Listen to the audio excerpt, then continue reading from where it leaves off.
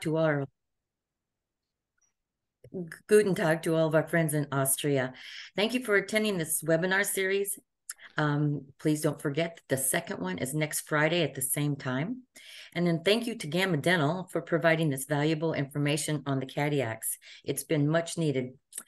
Whitmix Corporation is the only North American distributor, and we have been educating schools, military institutions, and clinical providers with this education on the features, benefits, and the utilization of the CADIAX for a number of years. Every time I host a program, I always get questions about how to apply this data and to their cases and whether or not this is in the digital design software. So with that in mind, all the changes to the digital workflows, it's now available, and good news, we can use all the CADIAX recording data in the digital design software. And Christian Slavicek, electrical engineer, and Thomas Havero, software engineer, they're continuing to develop the Gamma Dental software and its integration into the workflow. Thank you so much. And we've got a lot to cover, so let's jump in. Christian? Yeah, thank you so much for the introduction. My name is Christian Slavicek, and I would like first of all thank Whitmix Company to invite me for holding this webinar. As it is said, it's two parts. The first part today will cover several topics, mostly on the recording side. So I want to talk about the principles of axio-panthographic recording, significance of hinge-axis, jaw tracking classification, and discussion of advantages, disadvantages of available jaw tracking systems. Then also about that, what we call the intended purpose of the instrument, some technical principles, recording procedures, short description of recording also with true hinge axis, then talk about CADIAX results, the setting for the articulator, and finally also today a preview of the next webinar where we do the transfer of CADIAX data into the Exocad software. First of all, I would like to introduce ourselves. We are Gamma Dental, and Visit is based next to Vienna in Austria in a town called Klosterneuburg, and some pictures. Klosterneuburg is famous for good white wine and for the monastery. Actually, it's situated next to the Danube River, and here you see the old church of Klosterneuburg and the monastery with the old emperor head from a couple of hundred years ago. Visit it means Vienna School of Interdisciplinary Dentistry.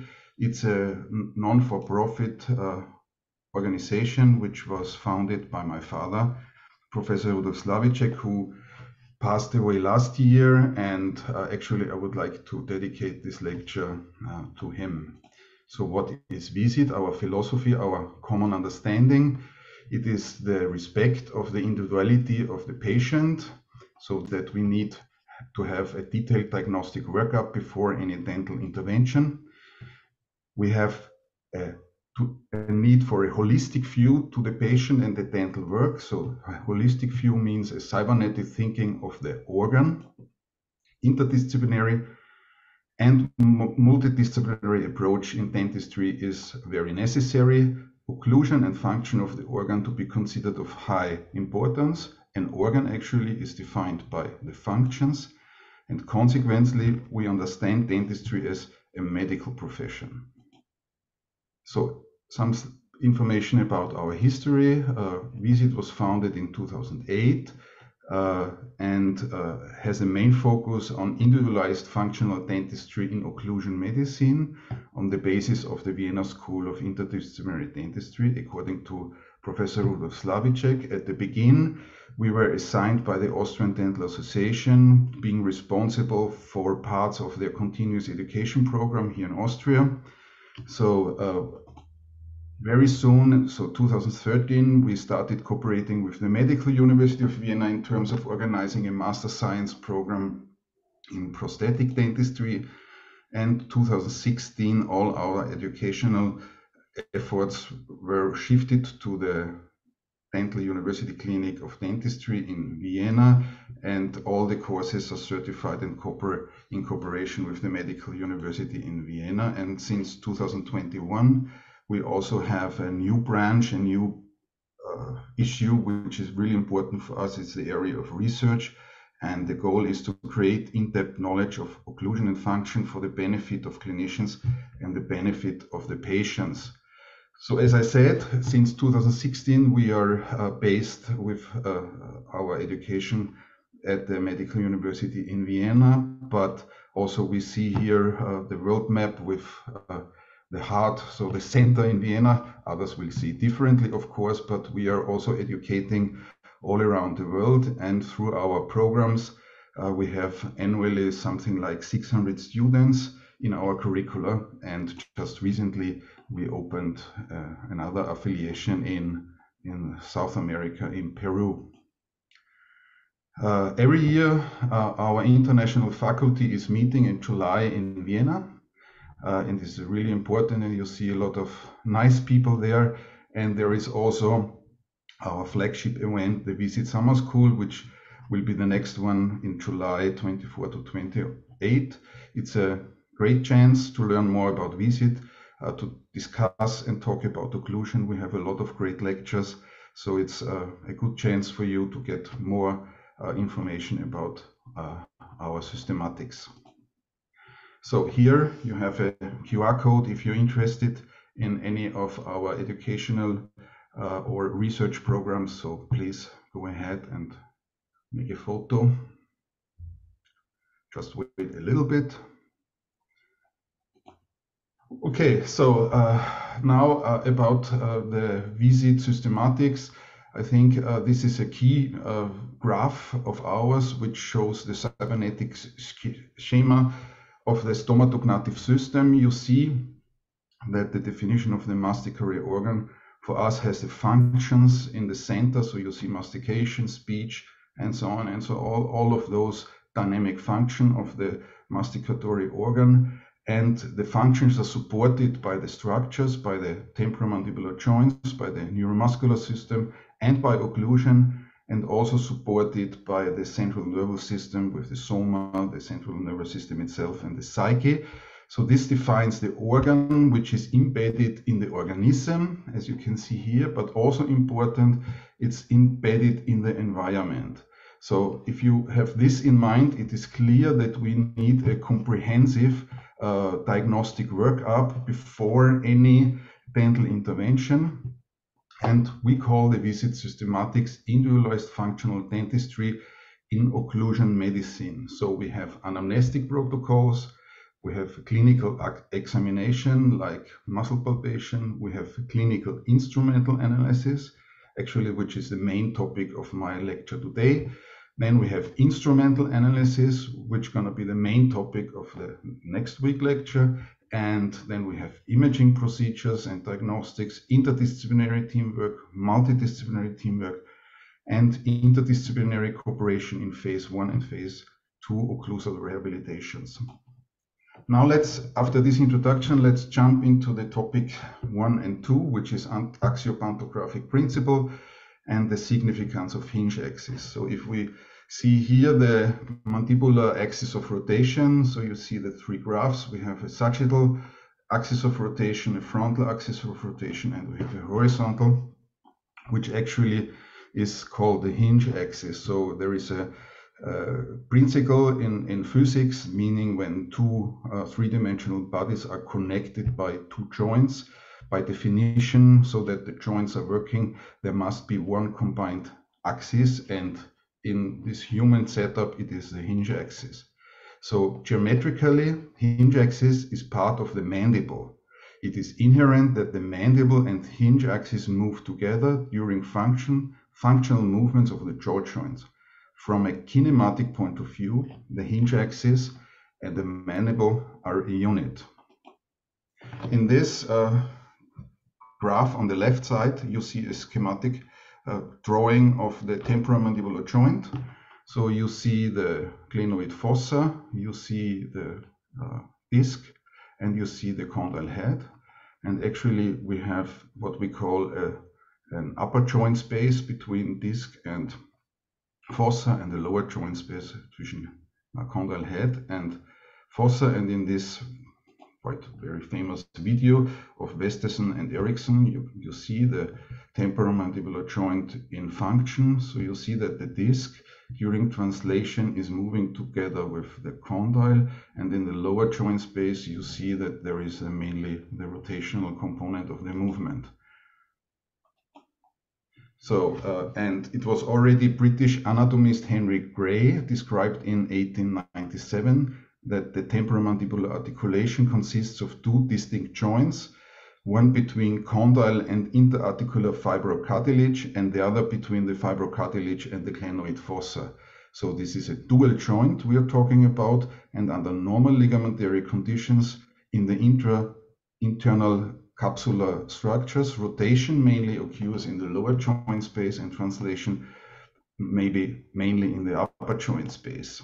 So if we look to the left side, this is the Possel's envelope of motion he published in 1952. You can see that with gene guidance and some withholding pressure between points A and B, we can see a pure rotation in the temporomandibular joint. So this means movement only in the lower joint space. And we can locate the hinge axis, which we then, and you can see it on the right graph, where we can see then the tracing of the hinge axis of the translational part of the hinge axis of the mandible movement. And you know that the mandible movement consists of rotation and translation. And on the left graph, again, you see that we have undisturbed tracing when we are tracing on hinge axis. And then on the right graph, you see when we are not on hinge axis and trace the movement of the mandible, then we have geometrical artifacts, which we don't like. So, and this is a graph which is also very important. You can see in the center a CADIAX recording which shows a protrusion and an open close overlaid. So there is just the translational component. This in the center is on hinge axis recorded, and exactly the same movement is translated by 10 millimeters in a circle. Okay, so you see there are 8 other positions. And you can see that even if it's exactly the same movement of the mandible, we are getting totally different results. Okay, so this means hinge axis is a prerequisite for accurate axio-panthographic recording. And what do we need? We need basically 2 face bows. We need a system which is mounted to the cranium, which is the cranial face bow. And we have a mandibular face bow which is mounted to the mandible, and between the upper cranial and lower mandible face bow we have a recording system. Here you see a very simple one. So it's a mechanic flag with paper, and then we have a needle pointing on the paper, which is more or less the extension of the hinge axis. And we can locate the hinge axis, but we also can draw the translational movement here on this paper flag. And here you see a video, I hope you can see it well, where a doctor is locating the hinge axis on the patient. So he's guiding the patient to a posterior position with this system. He's going to actually to point B in the Posselt scheme, holding the mandible back, then closing it to the point A and marking the second point. And in theory, when he would be already with the needle on hinge axis, there would be the same point. Okay, now we see that there are 2 points. So the operator knows that he's not on hinge axis. He will adjust the needle to a new position and repeats the same procedure. First moves the mandible forward, backward to a posterior position, opens. Okay, so that he's coming back to the point B, then marks the first time, and then closes to point A and marks again. And you see already here that the points are a lot closer to each other, but still we have a difference of point A and point B. So he needs again to adjust and moves forward and backward and repeats the procedure. So this is what we call the iterative method of hinge-axis location, which also in literature is described as the gold standard for finding the mandibular hinge-axis. So now he's doing the 2-point again, and you see we are already very close. I don't continue here because you can imagine that he needs another small adjustment, but this is the way how it works to locate the hinge axis. So the significance of hinge axis and exact mounting is that we need a unified coordinate system, else we would have more or less handheld models. So this coordinate system is established by the reference position or centric relation record, and this brings the face bow with the anterior third point of reference. We call it axis orbital plane, and it is a possibility then to mount to the articulator, and is a prerequisite for instrumental analysis in the articulator. On the other side, significance is also that with the hinge axis, we have interference-free closure. So this means that whenever we have vertical changes in occlusion and you are not on hinge axis, you may have geometrical effects, as I have shown before. And this was also published by Bosman in the 1970s, where he showed the effects. And even with an arbitrary face bow, you might have negative effects. And the problem is that you don't know, and it's a simple risk management, in my opinion, to locate the hinge axis. And on the other side, it's a protection of the condyle disc fossa relation. So for an example, if you do a splint, okay, and ask the patient to wear the splint, and you are dislocated from hinge axis, this might influence the condyle disc fossa relation finally. And of course, we want to have during the recording no curve distortions. So we don't want wrong readings and wrong interpretation. As you can see here on the right side of the graph, okay, here on the right side of the patient, which is left side on the graph, we see on recording on hinge axis, and this is off hinge axis. So as I proposed before, hinge axis is a prerequisite of accurate axio-panthographic recording. And be aware, this is a picture from Bosman from 1974. He shows the different type of methods to locate the hinge axis. Okay, we don't need the most left one, but with the kinematic method, clinical investigation, so through hinge axis location, we can locate the hinge axis in a range of 1.7 square and millimeter square, and here with arbitrary face bow or anatomic face bow, it's a better name in my opinion, it would be 11 times 18 in millimeters, and with palpation method 15, 19. But there are other methods where you don't use a face bow, just place it in the middle, and then you may have bigger differences from through hinge axis. Okay, now next topic would be jaw tracking classification and some discussion about advantages, disadvantages of jaw tracking systems. There is a important document which is the S2K guidelines. It was published by the German Society of Craniomandibular Function and Disorders, and the first version was published in 2017, and this version has been published just last year. And what it gives us as a manufacturer, it gives us guidelines about how accurate recordings should be, and what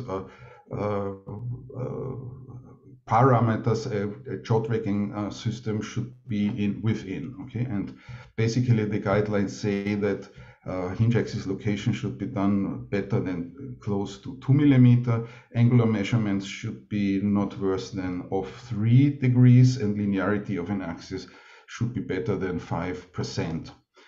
The other thing which is really important and also educationally nice or to understand is that they have a classification which I extended a little bit, but basically it's on the base of these guidelines. So they have different type of jaw tracking systems. The first group A classification type would be the classic axiograph, pantograph Also the CADIAX. These are extraoral recording system near the joint, and it's touching. So we have a stylus on the flag or a paper with a needle on in this direction. And then we have the classification to type B, which be also extraoral near the joint. So the recording is on the joint, but there is no contact. This is one system from Germany. It's called Blue Fox. Then we have the classification type C, which is extraoral non-contact measurement system close to occlusal plane. This means that the sensors are, the cameras here, as an example with the Sebris system, the cameras are coming from up down, okay, and the sensors, the measurement sensors are more or less in an extension of occlusal plane.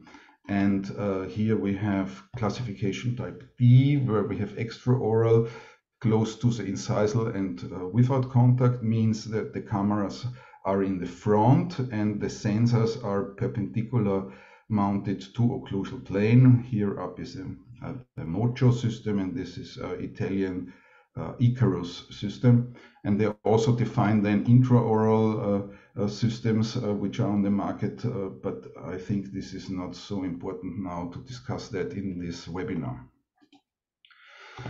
Okay, I would like to talk about a publication or two publications from Albert Mehl. He is from the University of Zurich, and he was discussing on a mathematical principle about the determination of the terminal hinge axis. And he was, of course, mentioning that the iterative method near joint measurement setup is the gold standard to locate the hinge axis, and it's really well described in a lot of literature from McCollum, Lauritsen, Bosman, and also my father, that this method is more or less standardized and the gold standard.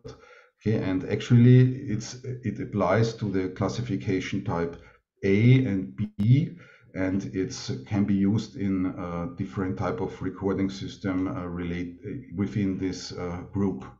And he's criticizing anterior measurement sensor setups, because he's saying that measurement inaccuracies in the classification type C and D may lead to, even if we just have 50 microns of measurement inaccuracy, this creates great errors in hinge axis location. He developed his own method, which he called least square method. However, markers need to be positioned with an angle of at least 45 degrees, as he shows in the graph here.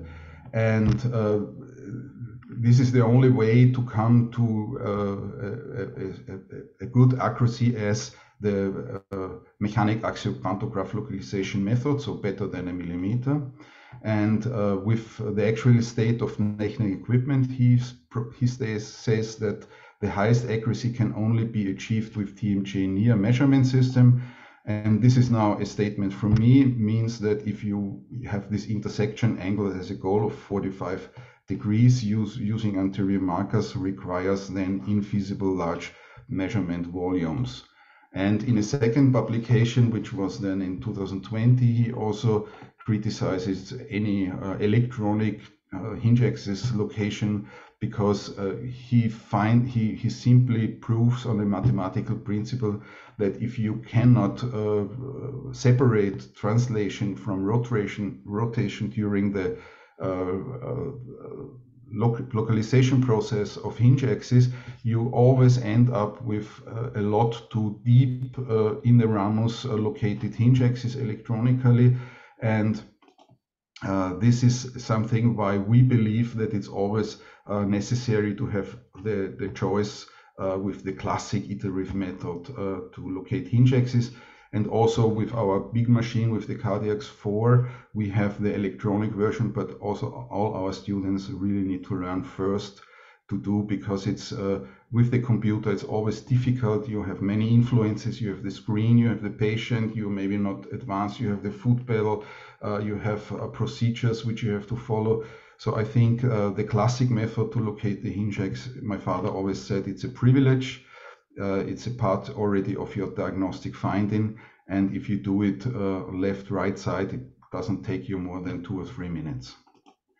So, and this is an example when you are off hinge axis in a vertical. So you can see that this is a 10 millimeter scale. If you are 10 millimeters up or 10 millimeters down, your readings already change by approximately 8 degrees. So it's a big impact to record on hinge axis, and there is no reason why not locate hinge axis in the classic.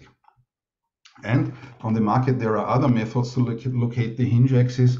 Some schools or also some companies propose that you can do protrusion and opening translational movements, and when the curves overlap, then it should be the hinge axis position. Then you could do tooth tapping movements, unguided, recorded to find hinge axis, or repetitive opening closing movements with the tongue positioned on the palate, or repetitive open closing movement while the patient smiles, or static or dynamic recording with intraoral scanner, or others. I don't know. However, be aware, no support in the scientific literature for any of these methods. So it should be first proven, and then we can use it in our daily practice for our patients. And in regards to virtual hinge axis, I would like to show you some recent studies. This is a publication from 2023, actually from this year, where they compared the Sebris jaw motion recording with 10 patients against the CADIAX. And they did the same patients, I think 5 times with the Sebris and 5 times with the CADIAX. And actually they found out that with a statistical linear mixed model that there is no significant statistical difference between the two recordings. However, we think that the linear mixed analysis model is not the right one, because they should have used the interclass correlation coefficient. And good enough, this study also published the raw data, and we look to the raw data of the recordings of the Sebris system, for example, here on the left side, and compare it to the CADIAX. Okay, so we can look to 3 or 5 millimeter records, but the values are totally different. So 50% of all the values don't fit at all. So we are working 60 degrees against 46, 39 to 57, and so on and so on. So I think that the conclusion which says that the recordings of the Sebric optical system demonstrate comparable accuracy to gamma CADIAX doesn't fit to the data, and is only to be explained by using the wrong statistics. And I also was looking for when preparing for the lecture, I was looking for the accuracy of the Mojo system, because it's very popular at this time. And I don't find too much of literature, but there is one work from Campbell from the University of Houston, and I compare it to a study which was done at the Tufts University with Bill Mizet and with the CADIAX system. And Campbell found out that the Mojo is measuring within plus minus 5 degrees. So if I use now the distribution of condylar inclination, sagittal condylar inclination, this is a study from Kops from Germany on a population, and here are 300 temporomandibular joints. You more or less see that the distribution is between 35 and 55, but if I now overlay the accuracy in an in vitro study, I can see that plus minus 5 is just a big range. And for me, the question is, wouldn't it be easier just to set the articulator to 45 degrees? If we compare to the CADIAX, it was found in Tufts that we have no value which was greater often than 2 degrees. So, and if we apply the same, you can see a remarkable difference. And there is another study done from about Mojo, which is from Barbel, actually from the University of Nice. And they were looking for the results, for the repeatability of the recordings with the Mojo. And they found that the repeatability was fair and was good, and so they concluded that the reliability, that the motor device records reliable the patient's real hinge axis kinematics. But I think if we look to something, so this important graph in measurement, okay, we need to know that the repeatability is the precision, okay? So how close are my measurements, okay? And it's not really the fact that we need, the other fact would be that we need to know the trueness of the recording system.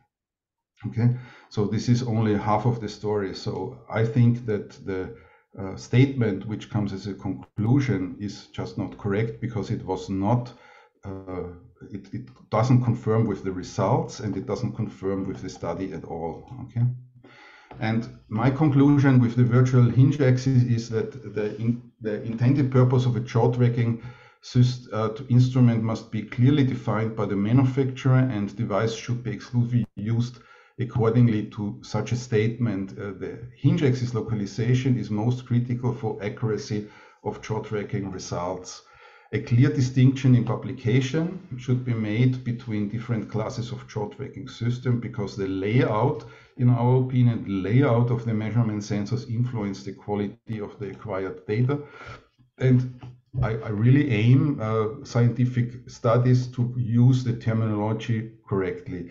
True hinge axis A/B classification type and versus virtual hinge axis classification type C and D, as we can see here again in this classification graph.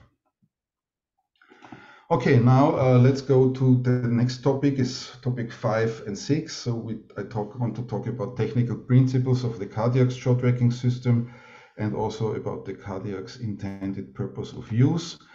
So this is now a little bit the technical section of my lecture. So in general, we are just all these figures, but our tests of our CADIAX system are going that we are releasing systems when they are measuring within a range of plus or minus 1.5 degrees.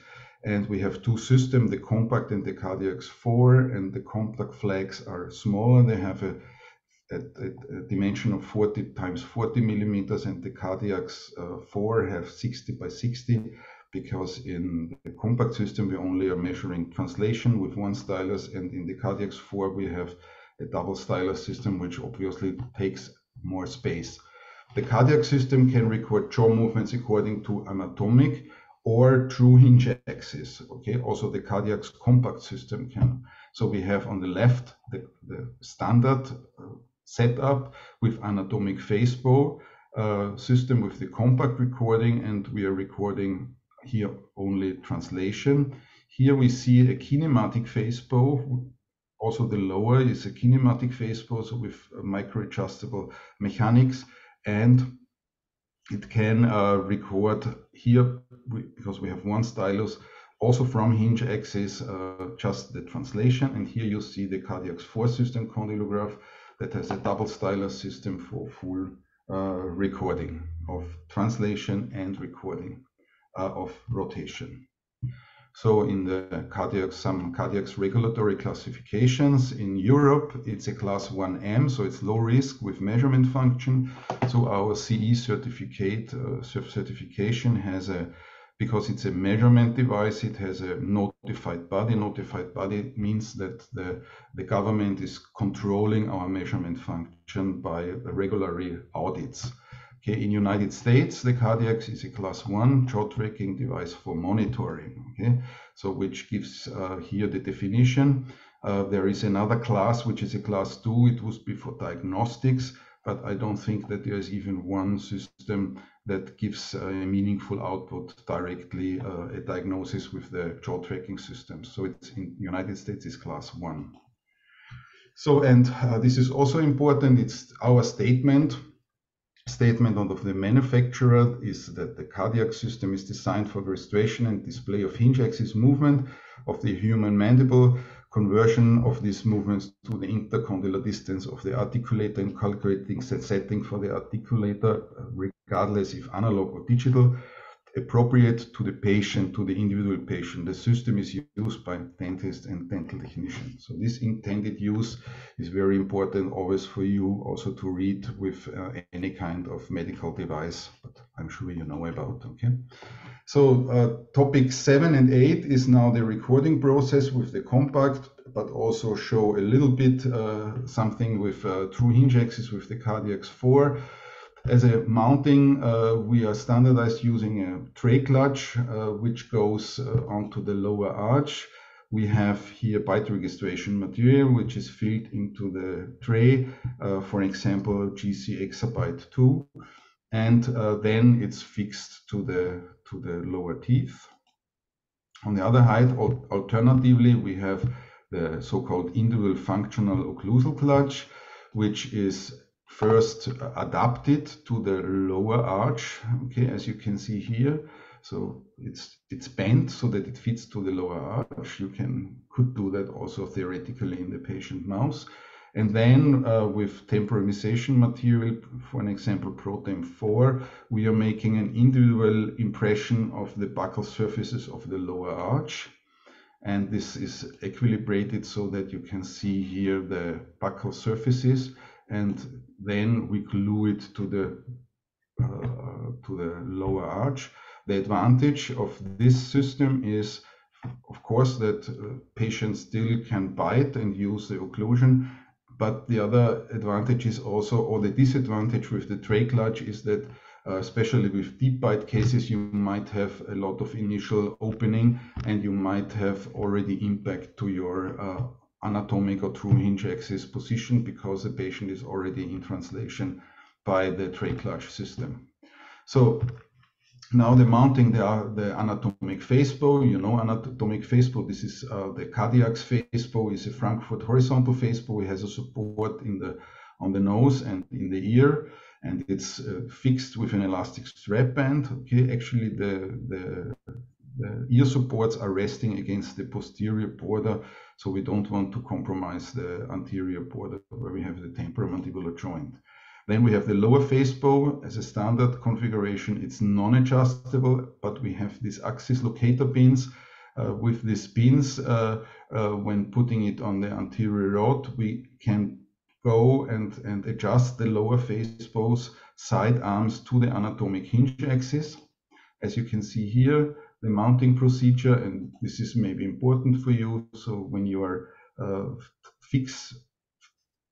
fixating the face bow, you first have to guide the patient posteriorly, then close the outer screws, which are here 1, and finally close the screw on the anterior rod of the clutch. Here you see the face bow setup, upper lower face bow. We still have the axis pins in. Then you remove the axis pins. When you take them out, they should go out without any friction, and be careful that the face bow is not jumping. So if something like this would happen, then you have made a mistake during mounting and you should remount the lower face bow and do the procedure again. And if you keep the mandible posteriorly, you can see from the side that we have the ear channel here, the position, and then we have the anatomic hinge axis, which is anterior to the ear channel, and the lower face bow when mandible is in a retruded position exactly points to this anatomic hinge axis position. So here you have the layout, and we can mount now the CADIAX flags on the face bow, the CADIAX stylus on the face bow, and we'll be ready for the recording. Okay, now alternatively, let's look to the true hinge axis. So we call it condylograph. Okay, so this is an alternative face bow, and it has also a support on the nose, but it doesn't go into the ear here. You can see, so it lies on top of the ear, and it's fixated with the elastic strap bands, one up and one to the back head, as you can see here. Clutch system is the same, so I don't need to show that again. And we have this adapter pins, which we need to mount the flags. And we work here we want to work with kinematic hinge axis. we still want to pre-adjust the lower faceball to the anatomic axis because it simply makes sense to locate the hinge axis from there, the true hinge axis from there. Therefore, we have the adjustment through the ear channels, but they are only temporarily used to adjust here up and forward position of the faceball. And finally, we remove these ear locators again, so that here is no interference in the ear with these metal pieces. So then we have an adjustable lower faceball. The difference here is that we have a micro adjustable mechanics. But as I said before, we're going to locate the anatomic hinge axis first. As you can see here again, we are parallelizing the faceball and going posteriorly and tightening the screw in this posterior position, as you can see here. The faceball mounted still with the axis locator pins. Then we remove the axis locator pins again. We don't want friction. It should go out like very easy. You see here the same as before. We have the ear channel here and anterior the anatomic position.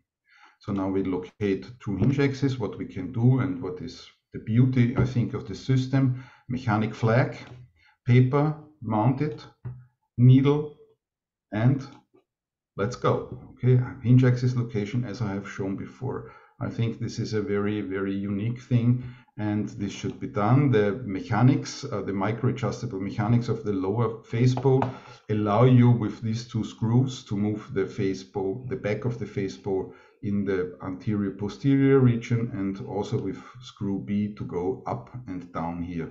So with this system we can locate true hinge axis.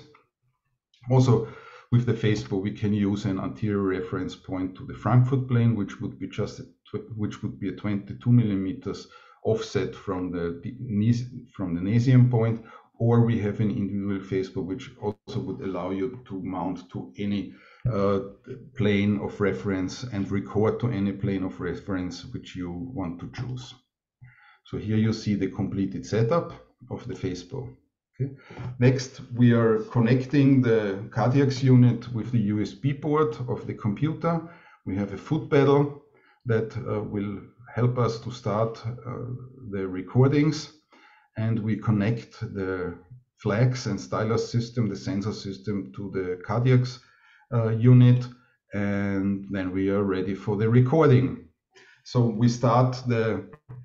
you have to start the CADIAX recording software, which is on your Windows PC, and basically the software allows you to record all the border movements, so protrusions, mediotrusions, right, left, open, close, and also CPM as an option, and you can record 3 of each of these border movements. So the first thing you have to do is to define the faceball, which you have to do only once when you install. When you work always with the same faceball, you don't have to do that again. In this case, we are taking the gamma reference faceball, and we are starting the recording by just switching here on, and then we have to enter the flag distance, which we can read on the faceball. You know that every face has a different width, so this scale value is important to be entered here in the software.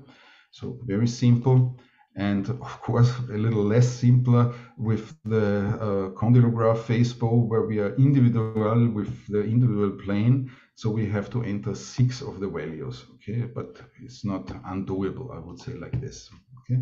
Then next step is we are taking reference position. Reference position is a ritual unstrained border position, as we define also our, let's call it, centric relation. It was published in 1993 by Pieslinger and my father, and this is our way to control, with gene control, to keep the mandible in the posterior position. And then we do the recording. First, the patient is moving forward, backward, so we are recording protrusion, retrusion movement. The protrusion, retrusion movement, as you can see here, the mandible moves forward, backward, and the resulting graph looks like this. And I'm gonna explain now what it is. It's important that the curves are already calculated to an intercondylar distance of 110 millimeters, which is a standard for most articulators on the market.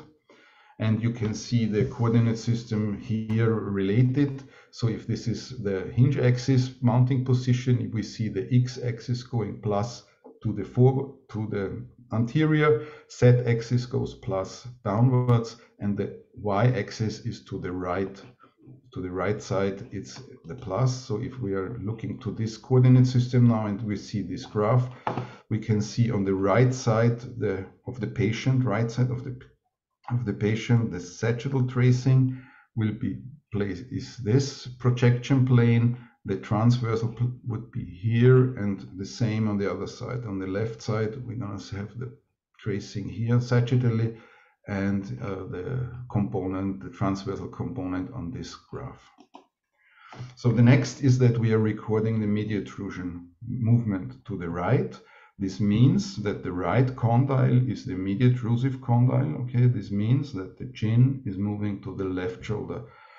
I know this is confusing, however, and sometimes it makes problems with the final recording because you're not getting values if you mix it. So don't tell the patient to make a mediotrusion right, because he for sure will move the chin to the right side. So it should be exactly opposite. So the mediotrusive condyle is the right condyle. Okay, so we see this unilateral movement here to the left, the chin to the left. Okay, and the resulting graph looks approximately like this in this individual case. Then we are taking the recording to the other side, and we're gonna have the drawing like here. Okay, and we see the movement on the left side. The mediotrusive condyle is orbiting here on this side.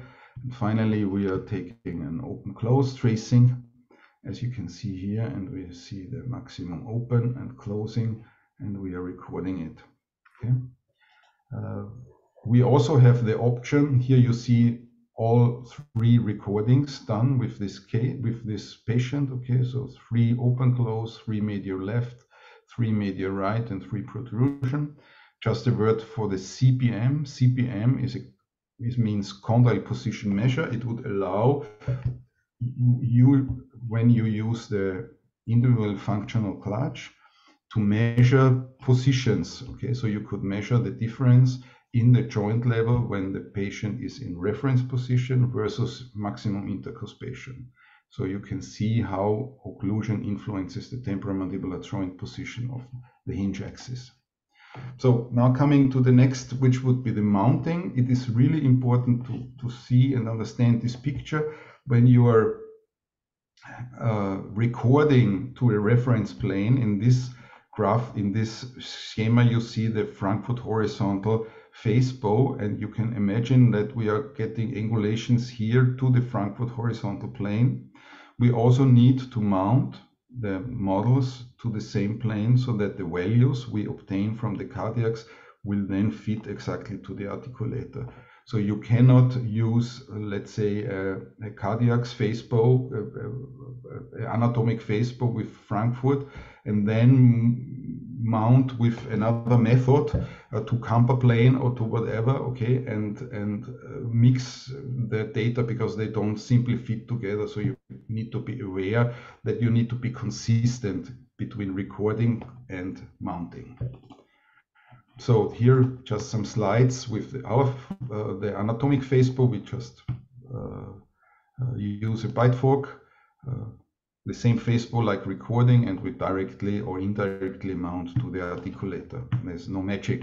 And there is also the analog method with true hinge axis. We need to have this mounting stand here. As you can see here, we cannot directly mount, but we have the hinge axis points left and right side here, and the anterior third point of reference, defining the axis orbital plane. Here you can see the plane, and with this we can mount to the articulator. And finally, I would like to have a small preview of the next week seminar, the virtual articulation with exact hinge axis, or anatomic hinge axis. So the goal is direct digital workflow with exact or anatomic hinge axis. So we need to have some extra accessoires, which is the bite fork and some special bite fork support, which here is shown with the impressions from the patient, and here on the condylograph face bow. And we also need a special mounting block with some geometrical imprints, as you can see here, and this goes into the articulator or into the mounting stand, okay? And we can scan the relation of the bite fork to the mounting block, okay? So when looking to the articulation process, we need 3 scans. We need the regular intraoral scan of upper and lower and the relation of the upper and lower. Then we have an intraoral scan where we see the bite fork together with the upper jaw. And finally, we need to see the bite fork together with the mounting block with the geometrical imprints. The matching procedures are pretty simple, can be done in Exocad or in other software. So we first match the upper jaw with the upper jaw, and then we match the bite fork with the bite fork. So this is the procedure. Of course, the lower jaw is always then, we are not touching it. It always comes with the upper jaw. And if we test this method, so we did, for example, here 3 trials. Okay, we did one case in a laboratory scanner, okay, and we did 3 times trials, okay, and when we compared the 3 times trial, there was always everything within a limit of 0.5 millimeters, which is not precisely, of course. However, when you remember in the guidelines, hinge-axis location should be something like better than 2 millimeters, okay, so this means that the 0.5 millimeters somehow is efficient or should be efficient enough, okay? So, and when we are looking to occlusal protocol in the analog or digital gives you a sequence of contacts, okay? When a patient is biting, always to the antagonist. So this means when I have a contact on one tooth, I can, in the analog, I would have a pinned model. I can remove it and check for the next contact on the next tooth and so on. So, and if you see here the 4 trials, so the situation are exactly actually the same, and we don't see any differences through this 0.5 different position of the mounting. So now let's go to the topic 9 and 10. This should show you a little bit about our software. We do have the gamma software with a CADIAX analyzing software, and I like to switch now directly to the software. Okay. So what we see here is a list of all the recordings of a patient. And basically, the software allows you, is not a static picture, it always gives you the dynamics, okay? So you can see here the dynamic drawing, redrawing in excursion, incursion. We have the possibility to overlay all the tracings, and we can go through the tracings as we recorded, for example, here the media intrusion, and we can retrace this. You can click on any position, okay? And you get the results, okay? The time curves gives the parameters, and this is maybe not a good choice. Go to protrusion.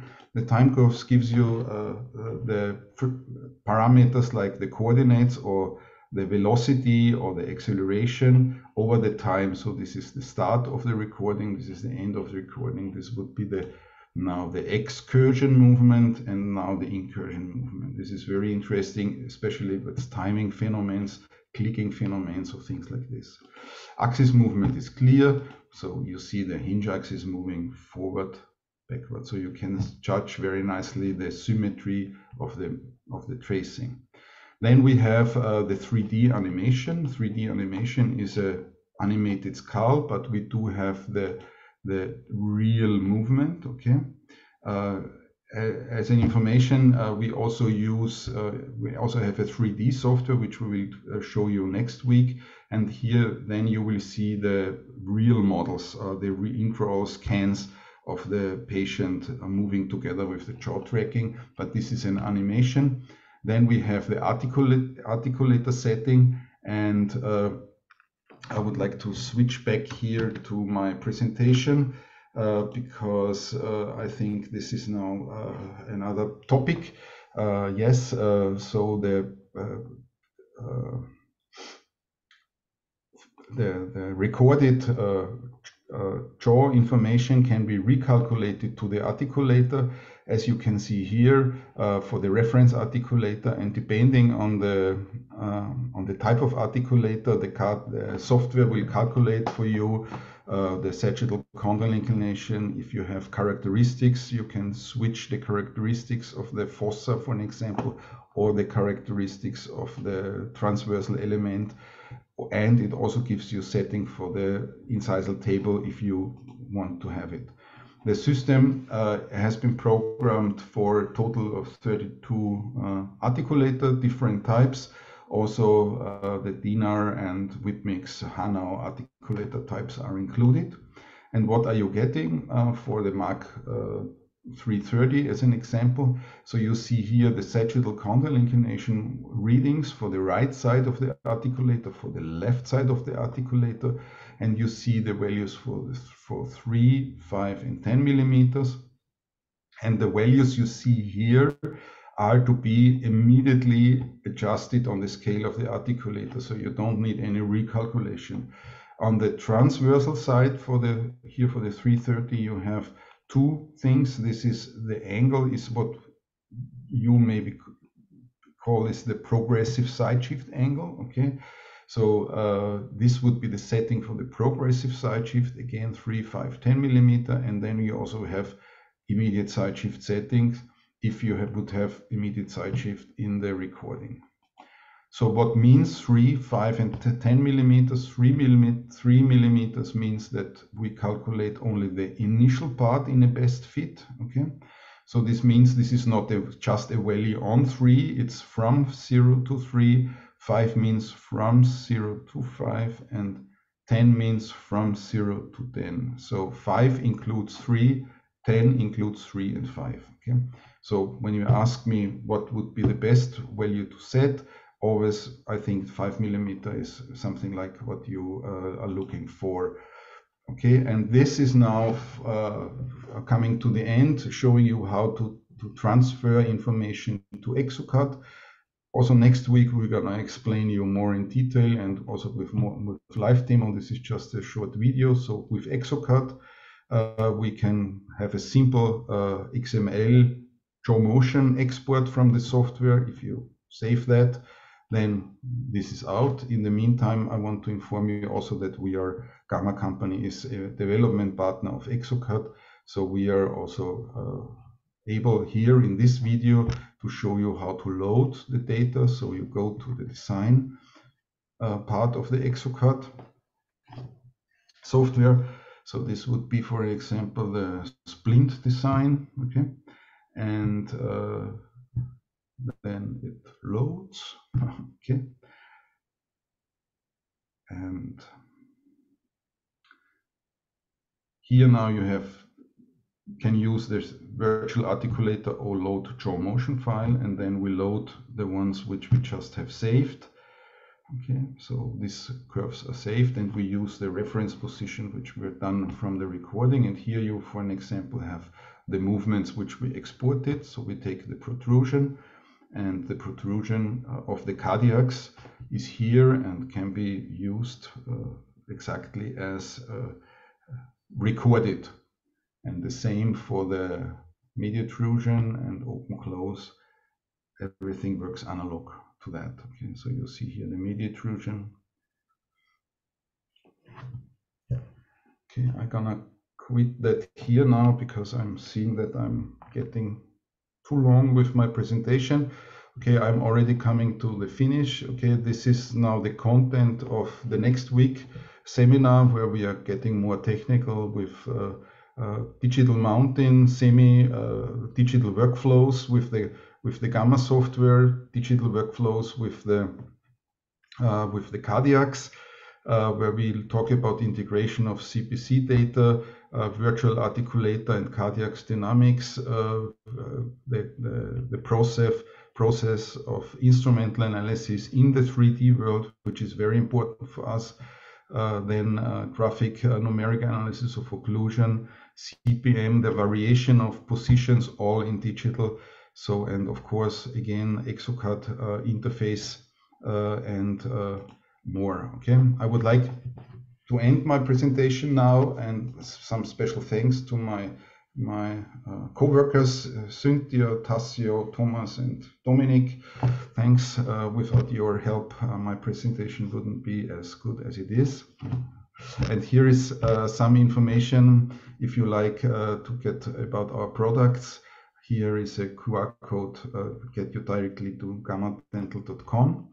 And thank you very much for your attention. And thank you again to Whitmix, to all Whitmix staff members for making this possible. Thank you.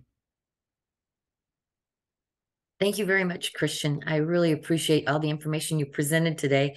You hit on several topics that have been, people have been thirsting for information, and I'm so excited about next week's seminar. And remember, it's at the same time next week, next Friday, and we'll be looking forward to seeing all of you. Whitmix does carry the CADIAX Compact 2 in the US, and you can touch base with us at our website under the sales department with Ravage Strizny and myself, Shirlene Russa, for an individual training on utilization of the CADIAX. So please enjoy, and we'll see you next week.